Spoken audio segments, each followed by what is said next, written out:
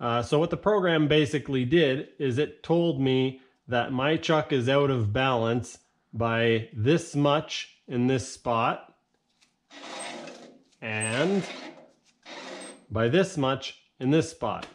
We take it off, put it on our scale, and we have 1.1 ounces or 31 grams and 13 grams or 0.4 ounces. So now that we know the amount of weight discrepancy we have in our chuck and where it is, we have a couple of choices. We can leave magnets on there and hope that they don't interfere with stuff, but they're going to collect metal shavings and whatnot. We could get a chunk of metal and weld it on. I'm guessing that most people don't want to weld on their chuck. Or we can remove weight 180 degrees from where our weight is. 180 degrees from the C position, we can remove 31 grams. And 180 degrees from the B position, we can remove 13 grams.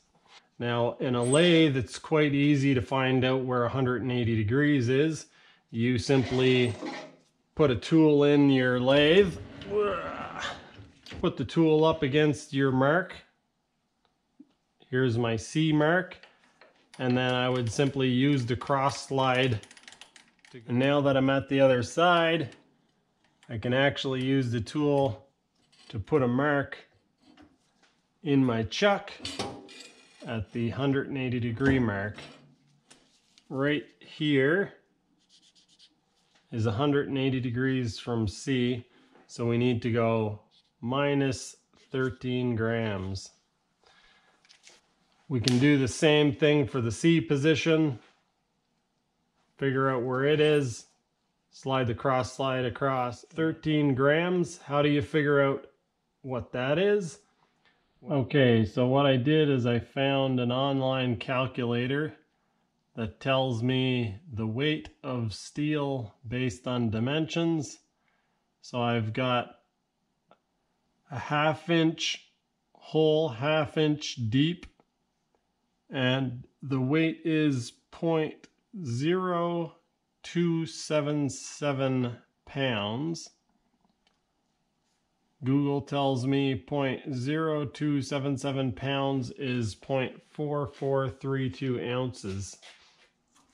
We need 0.4 ounces. So that's 0.44.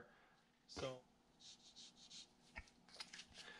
right there I need to drill a 1/2 inch hole, 1/2 inch deep. I am going to go ahead with this method, but if it were a flywheel or something that were rotating really fast, I would mount it in my mill and mark it off exactly.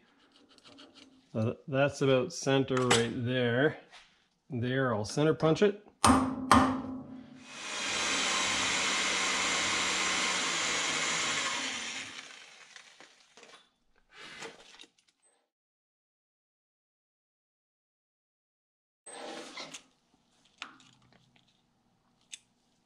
You can't just go deeper when you're doing this, and the reason for that is you get diminishing returns.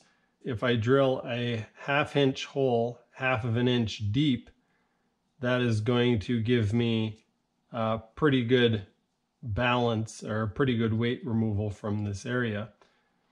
But if I just keep going deeper, the next 1/2 of an inch isn't going to affect the dynamic balancing in the same way.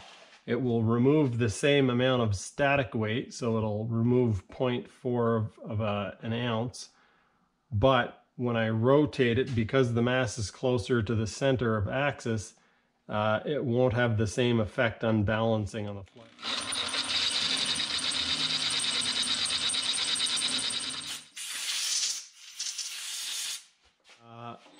I may need to come back in and drill a couple of 5/16 holes on each side of this, or 3/8 holes. But for now, I'm just going to leave it the way it is, and then figure out what I've got to do to remove 1.1 ounces from the opposite side of my C position. Hey. Hi. Hi, buddy. Hi. I went to get you and I forgot I was making a video. Do you want to watch me drill some holes?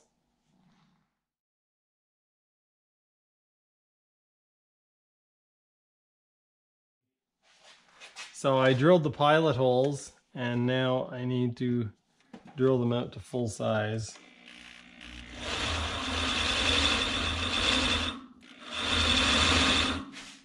What I might do eventually is take my milling machine and mill out that whole area. But for now, let's check it and see how close we are to 0.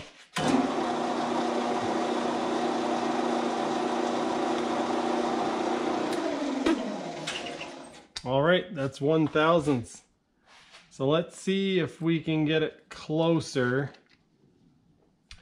by adding a little bit of weight. We'll kind of sneak up on it. We have some lighter magnets here. Ow, I got pinched. As you can see, I still have one magnet on in the B position. I'm gonna have to come back and drill a couple of more holes here. That was not enough. All right, so I figured I wanted to do a little bit more fine tuning. And so I ended up taking 5 of these, and we'll put our thing on 0, turn the lathe on, and as you guys can see,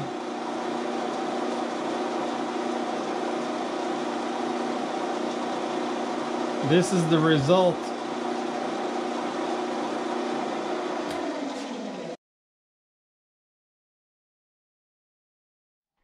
So the reason we're having a bit of a discrepancy, a little bit of a hard time, is because when I checked with the weights, I stuck them on the face.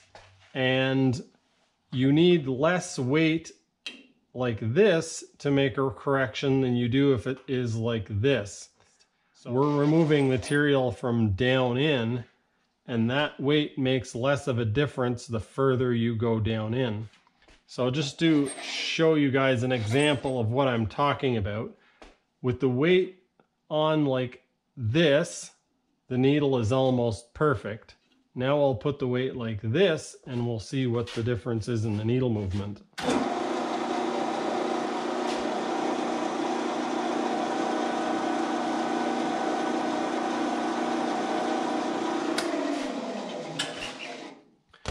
So as you can see there, it made about probably 1/1000th of an inch difference in the movement of the needle just by moving the weights from the top to the side. 13 grams again. So I need to remove that much more material away from this area.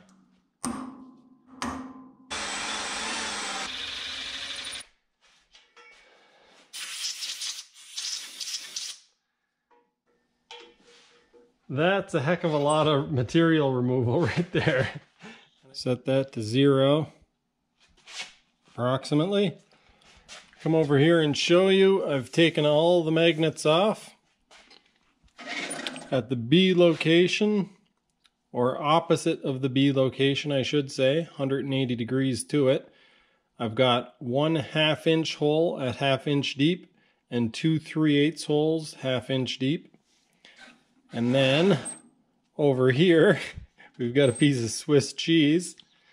Over here, which is across from the C position, 180 degrees from where our C position was, I've got 3 1/2 inch holes at 1/2 inch deep and 2 3/8 holes at 1/2 inch deep. Now, the gauge doesn't lie, so let's come over here. And that is pretty darn smooth. Pretty hard to argue with those results. That shows that the program works, the method works. Using the slow motion camera on the phone to get an accurate reading increases your accuracy, and that's pretty awesome. That's a really good result.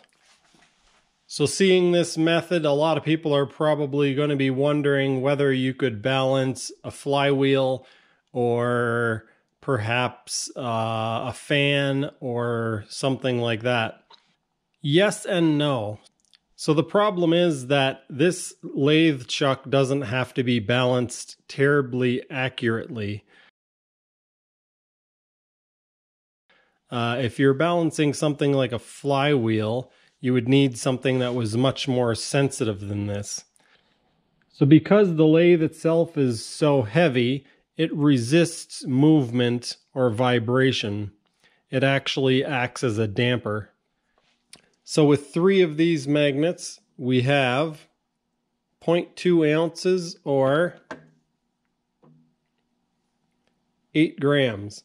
If we take these and put them on a random place on our chuck, we should be able to turn this on and see a fairly large discrepancy in movement in the needle. And as you can see, that's about 1/1000th of an inch. So a 8 gram imbalance is only giving us 1/1000th of an inch on that dial. So the problem is, with a light rotating mass like a fan or even a flywheel that was a couple of pounds, you need to be within a gram or 2. So if we're trying to balance something very accurately or something that was very light, we're going to run into an issue of sensitivity. We need the gauge to read off by a substantial amount with only a gram or 2 discrepancy on the rotating mass. So whether it's a fan or a flywheel or a brake rotor, whatever it is, we need a very small amount of rotating mass here to affect the needle. From this one spot, I removed about 1 ounce.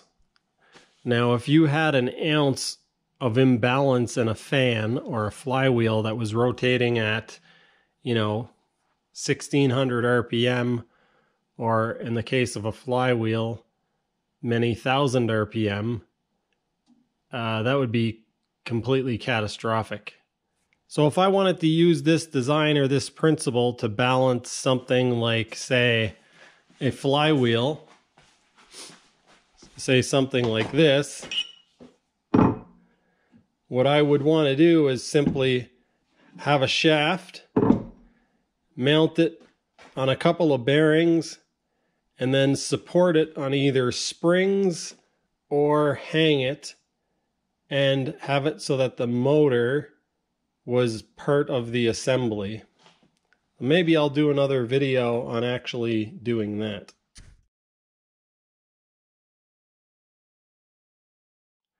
So if you have any suggestions on how you would do this differently, or if you have any advice on what would make this better or more accurate, or if you've done something like this yourself, leave a comment below. If you have questions, feel free to leave a comment below and I'll do my best to answer. That's the end of this video, and I'll see you guys next time.